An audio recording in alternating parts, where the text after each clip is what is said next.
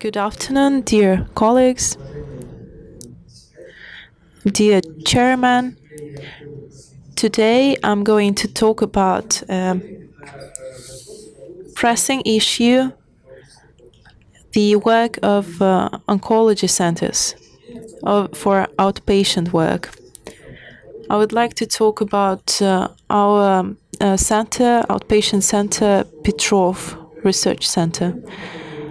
You know that the main regulatory document is the decree of the Ministry of Health number 1915, which says that the first stage of treatment is the oncology room and oncology ward. And another decree number 48 changed the second point of the document, saying that the first treatment can be also given in outpatient settings, in outpatient centers.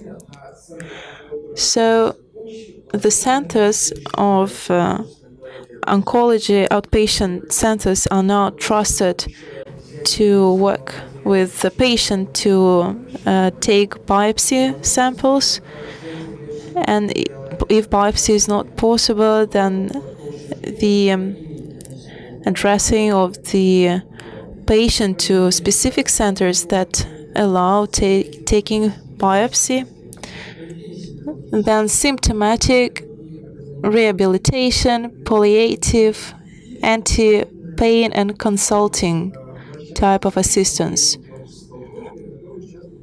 especially assistance to doctors who are not specialized in oncology. Then prescription of various drugs, including narcotic and psychotropic drugs, and prescription of giving the prescriptions to patients, and also various organizing functions and methodological functions. According to the decree, the centers of outpatient treatment is a structural institution, and it has to be created in centers where there are more than 50,000 inhabitants. X-ray equipment should be provided, also CT, endoscopy, ultrasound equipment, and also rooms for receiving patients, and of course administration rooms too. As for the Center of Outpatient Oncology Assistant, it has to give assistance and should have specialists of non-oncological specializations, gynecologists, gastroenterologists, dermatologists. If these specialists are not available, then specialists can be invited to work on contract. Here you see that the Center of Outpatient Treatment, and they accept multidisciplinary approach. I would like to say that in Petrov Oncology Center, the understanding of the need for this multidisciplinary treatment has a long tradition. The Clinic Institute of Oncology is quite distant from St. Petersburg. It is in Pisochny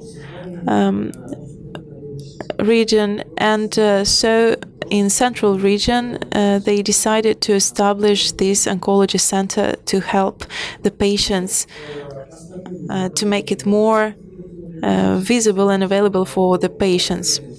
So the task was to provide consulting, screening, early diagnosis, and then the patients were chosen for inpatient treatment. Patients were provided with pre-surgery treatment, then drug therapy, anti-pain therapy, and the patients were examined regularly in these centers. So they had a lot of organizational and methodological functions too. As for the structure of the center, there are 8 receiving rooms, 2 procedure rooms for taking biopsy, then ultrasound room, mammography, endoscopy, and others. Here you see ultrasound room, endoscopy, mammography. This is the room for chemotherapy, and this is for room for taking biopsy materials. So, to make sure that the treatment is comfortable, we've chosen this regimen, we've chosen this schedule. So the center is open even on weekends and on holidays. As for the staff of the structure, besides oncologists, there are many specialists in different areas. The majority of the specialists have second oncology education, most of them. So, as for the results of our consulting work, we observe increase in number of patients, and in general, in 2018, 24,640 patients were treated in the center. And the specialists who do not have this oncological specialization,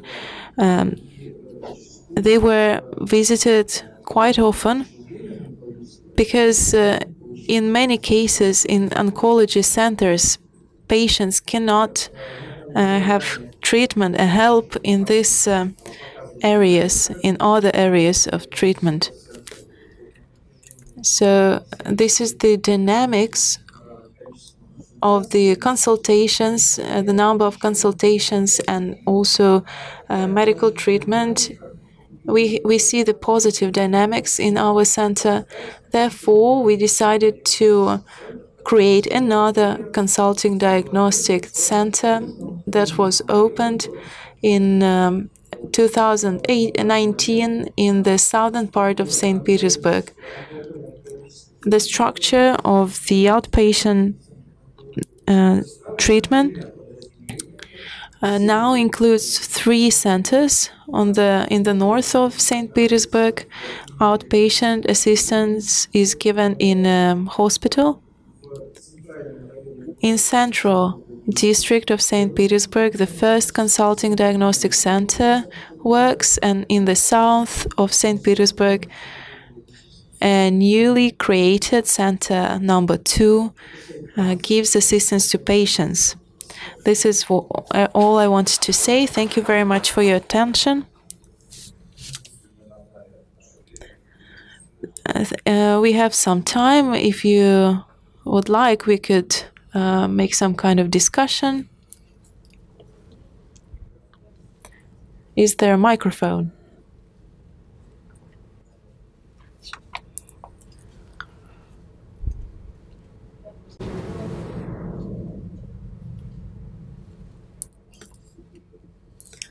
And there is no help around.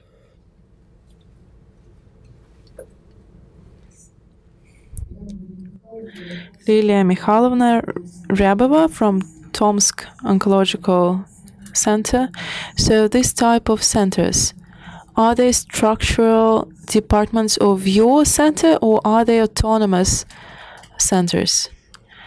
Yes, they are consulting centers of the research institute named after Petrov. So these are structural divisions of the center. So my question is about the funding. There is schedule for this division with invited specialists, consultants and specialists of various areas. Do they work in a staff or with a contract? So, and the document that your work is based on is the this new decree number 48. No, the center was created in 2012, but this new decree and the this additional point was created in 2018. So what I wanted to say is that the this multidisciplinary work of the center is in demand. So better sooner than later. So it's good that the decree was written in 2018. It's wonderful.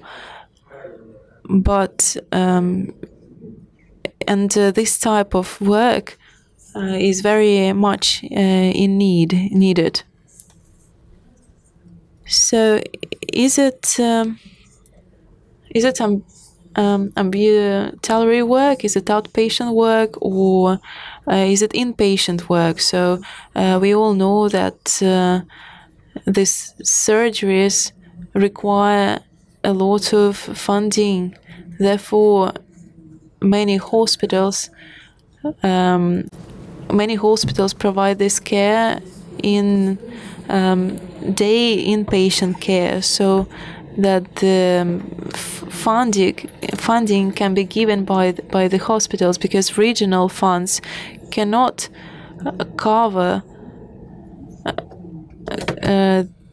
the whole demand for this type of treatment, this type of care, and all type of supply is given by the inpatient hospitals. So the first question was about small surgeries. In all types of invasive operations that require IV sedation are done in special centers, and as for outpatient care, we don't have day inpatient care, as this is some kind of an artificial form to adjust documentations and reports so that they are in tune with the regulations. But in real life, everything happens in outpatient centers, so they come with their own drugs and they're given assistance.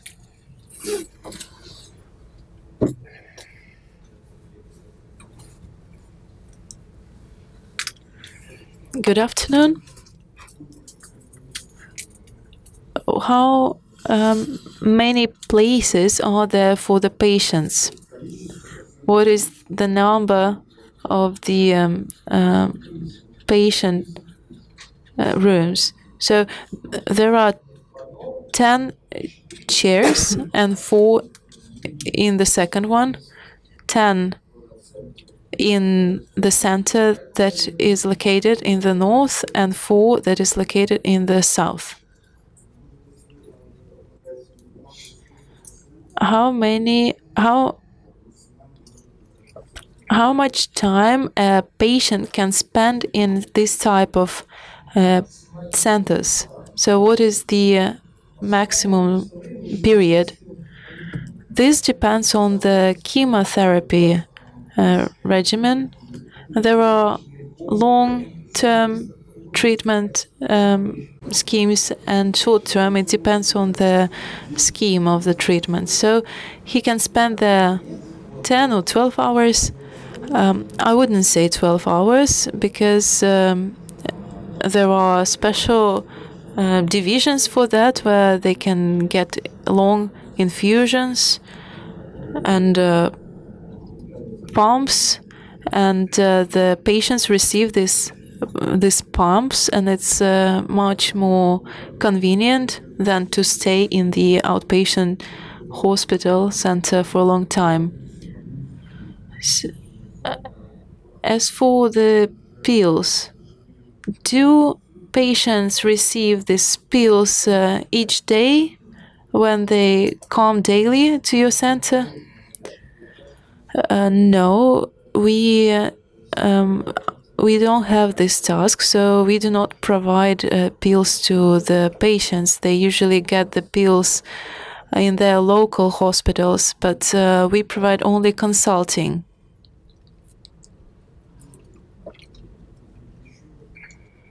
And another question? Do you provide toxicological therapy? Of course.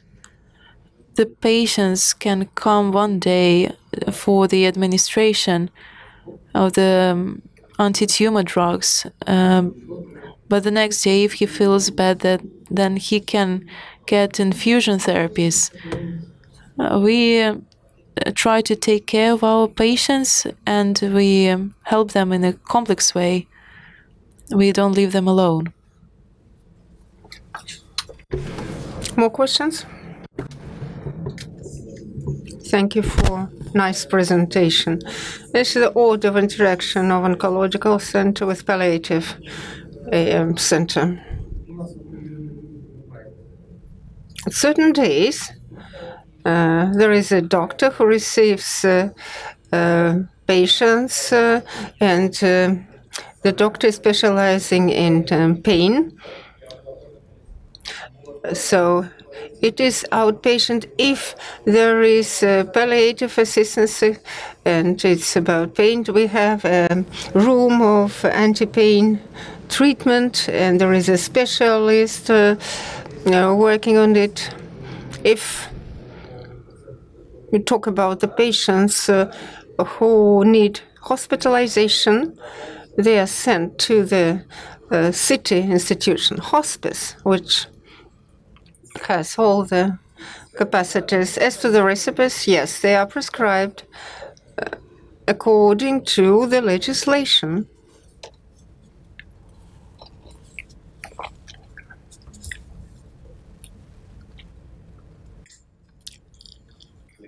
Colleagues, just the last question. I'm interested in the sources of financing for such group of patients: commercial medical services and voluntary medical insurance.